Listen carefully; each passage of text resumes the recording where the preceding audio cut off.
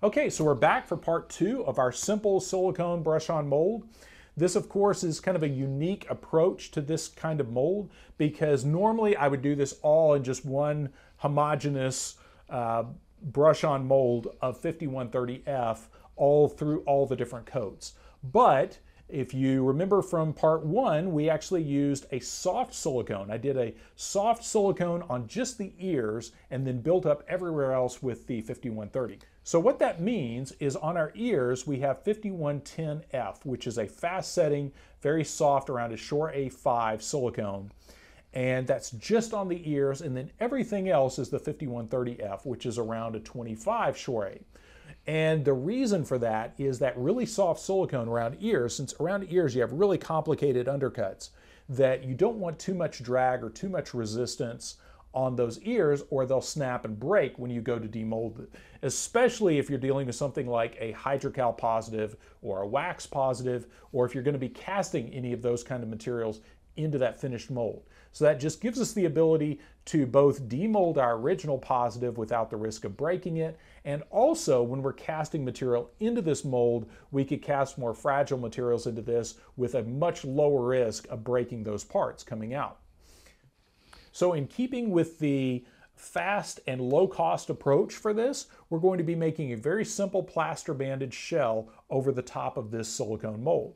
Now the plaster bandages that I'm going to be using in this, I've used in previous tutorials, and these are actually bandages left over from my store, which is no longer an option, unfortunately, for you.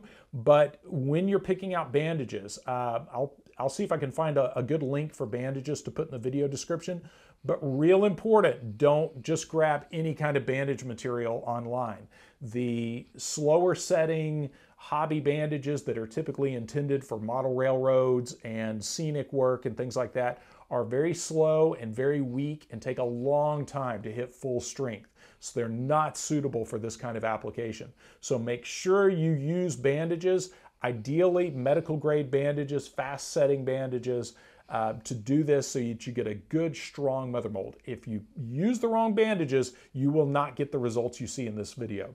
If you use good high quality bandage material, you will have a good strong mold that again could last you 20, 30 years. I have molds made using this technique going all the way back to 20 years ago.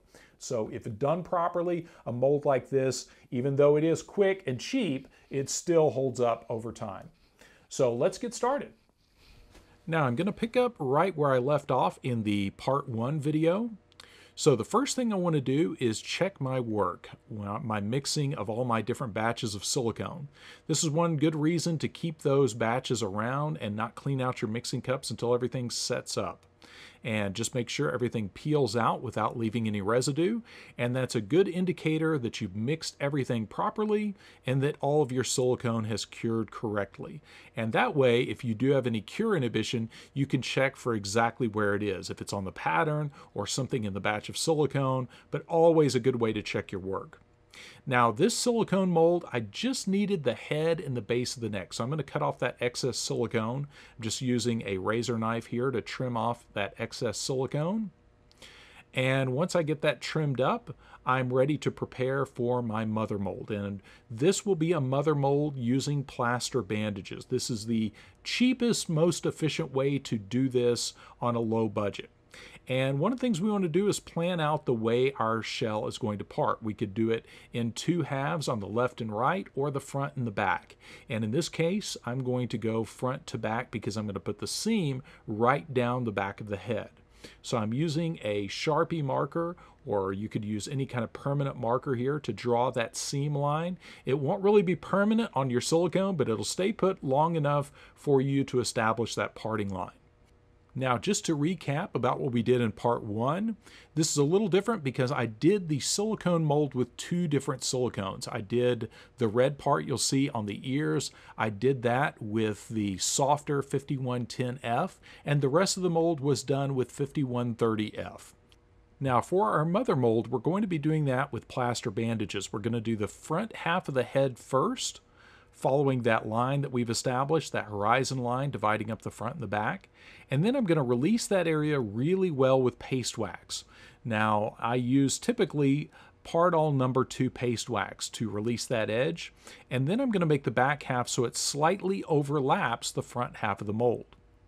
Now, as I mentioned in the intro, real important to use good quality plaster bandages for this technique to work right. I'm going to be using about 2 rolls of 8-inch and 1 roll of 6-inch bandages for this mold. It doesn't take a lot of bandage material, but real important to use good, high quality bandages. Now, I'm going to layer these about 3 layers thick. And that way, that makes the process a lot faster and makes for a much stronger mold and reduces the amount of water that keeps being applied to the bandages. So that way I just have to dip that one time and I don't oversaturate those bandages.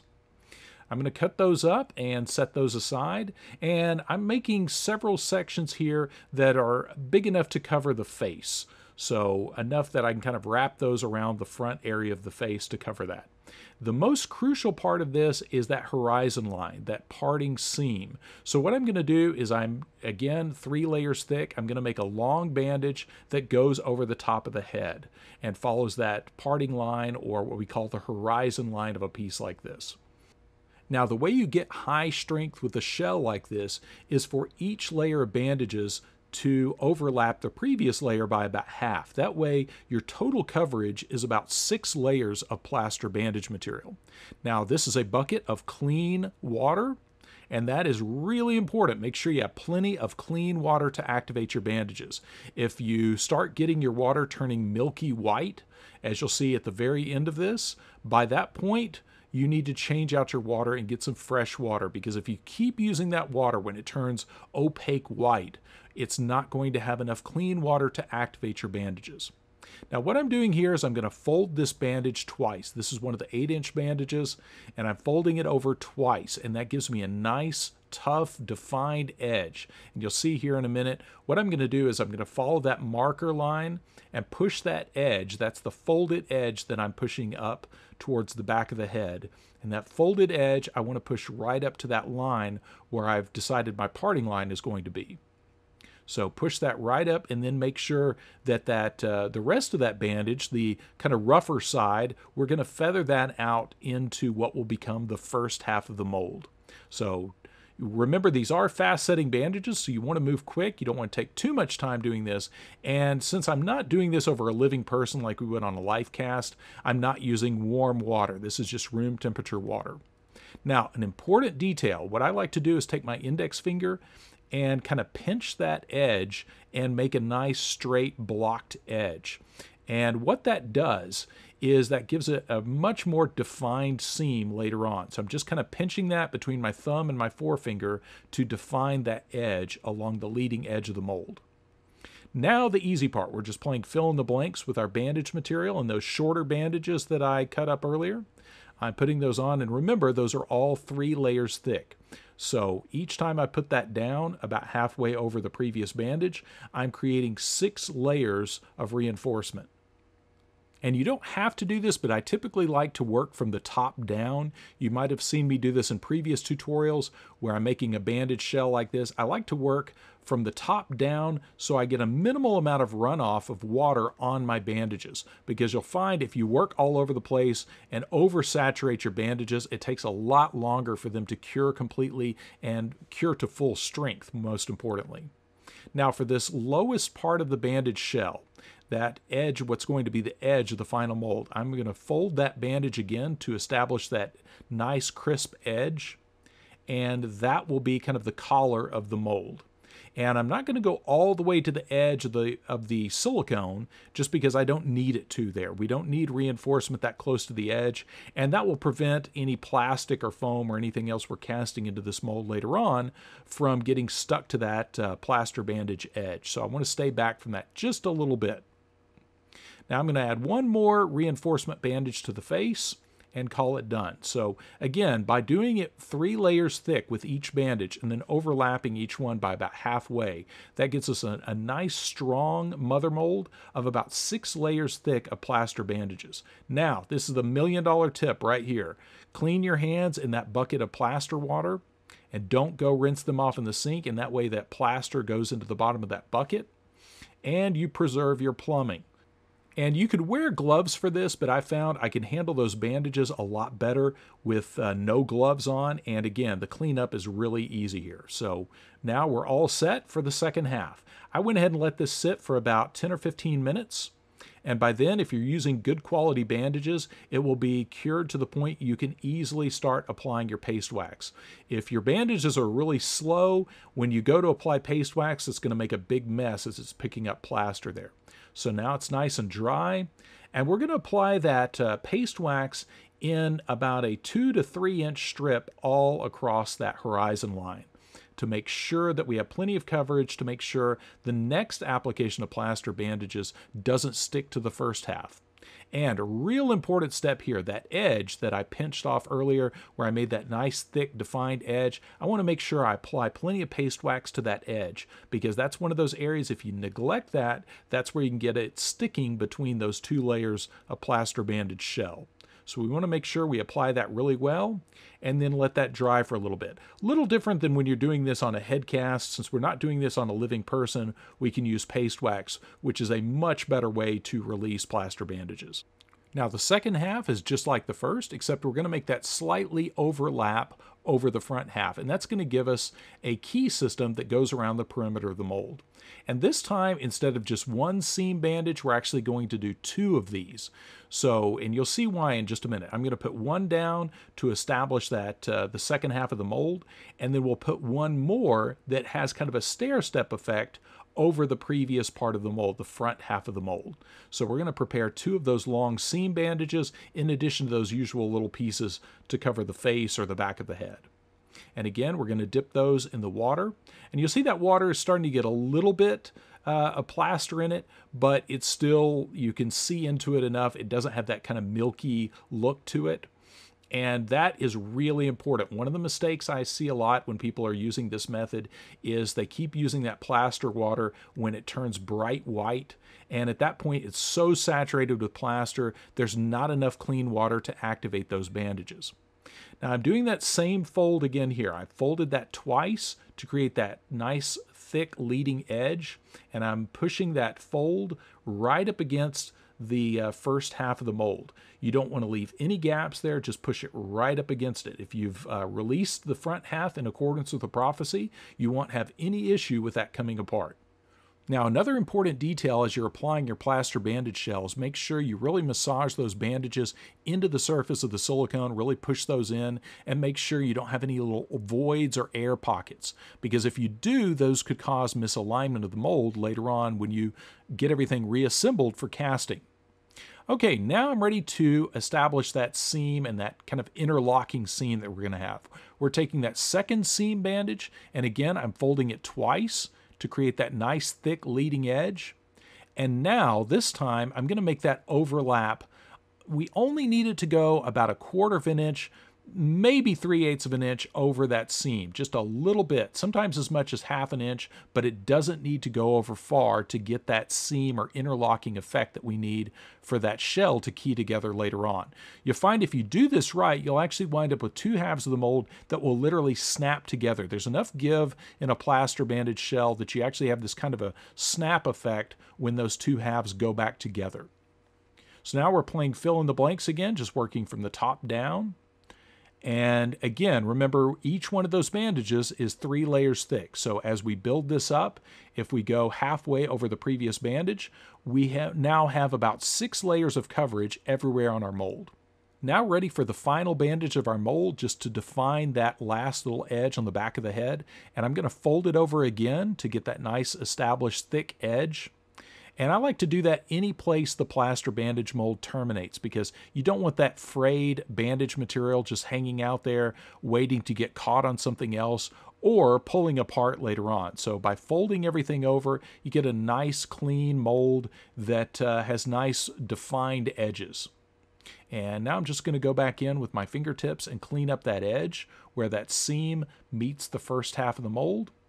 And make sure that's nice and well defined. And now ready to let that sit and cure completely. Now, this is the same technique we use for head cast, but in this instance, we can let it sit a little bit longer and get to higher strength because obviously we don't have a living subject underneath. So I let this sit for about 20, 30 minutes or so, and now I'm ready to pop off the back half of the shell. You see that came out nice and clean. You see that little stair step effect on the inside of that mold. And now we pull off the front half of our mold. And even though this doesn't have keys, you'll find that this seats very well back into the mold. The silicone portion fits right back in where it should go. You can just put your hand inside the face and feel it go right back where it's supposed to go, provided you got that silicone nice and smooth when you're making that outer final coat of that silicone mold. Now I'm going to go in and do my little S cut down the back of the head. And much like you've seen in previous tutorials where I've done this technique, when I make that little S cut down the back of the mold for this, I want to keep that fairly tight. You don't want to make this too big so it's difficult to clean up. But I'm not going all the way down to the plaster life cast. I'm just doing this about maybe a ½ inch or so into the mold. And then as I peel up that edge, I'm going to cut through the rest in a straight line, or as close to a straight line as I can get. Now it's still going to wiggle around a little bit. The seam is going to wiggle around a little bit. But overall, we'll wind up with a seam that we don't want that to be just this crazy jagged seam up the back of the head. But that just gives us a nice interlocking seam that will fit nicely back into that plaster bandage shell. So this is an easy way to get a keyed seam on a brush-on mold like this. Again, the whole point of this process is to keep everything fairly simple, straightforward, and low cost for simple molds that you're making around your shop to reproduce life cast parts like this.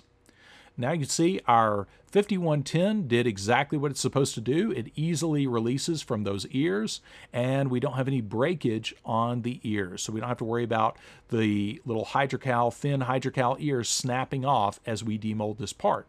And then more importantly, we don't have to worry about if we're casting rigid foam positives or wax positives or a clay positive, any of that breaking as we demold that.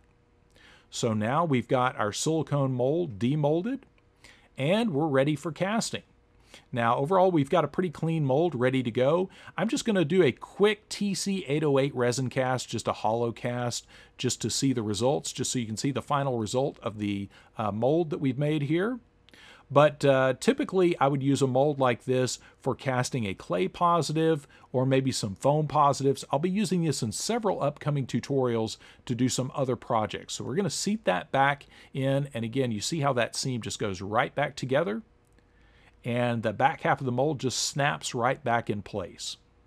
And this is a tough enough plaster bandage shell that we can actually use a tension strap to close it. Now, you don't want to be crazy with that. You don't want to get a ratchet strap from the hardware store, but a traditional mold strap will easily strap this back in place and get everything secure. Now, I'm just going to spray a little bit of E302 rocket release into the mold, and that is a paintable spray release. So we're going to get that in, secure the mold, and we're ready for casting. Now this, just to keep the video short, I'm just going to do a very quick cast just to show you the results of what we've got here. I'm just going to mix up a little bit of the TC808 casting resin. 808 comes in actually two different colors. You can get it in the regular white or black. So a lot of people use the black for a lot of weapon props or prototypes where they need a true black part. For this, I just want to mix up a couple of batches of the 808, just the regular white formula, and just slosh this around by hand and be able to pull out a hollow, low-cost positive.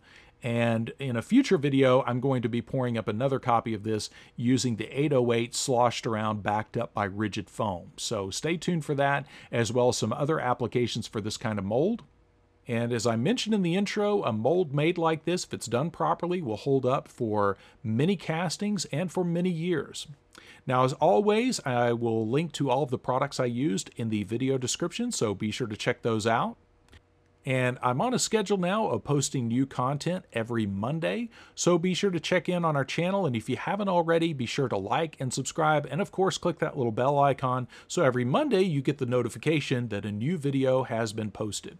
I'll also be posting the Part 1 link here at the end screen, as well as 3 other videos that might be helpful for your molding and casting journey. And as always, thanks for watching.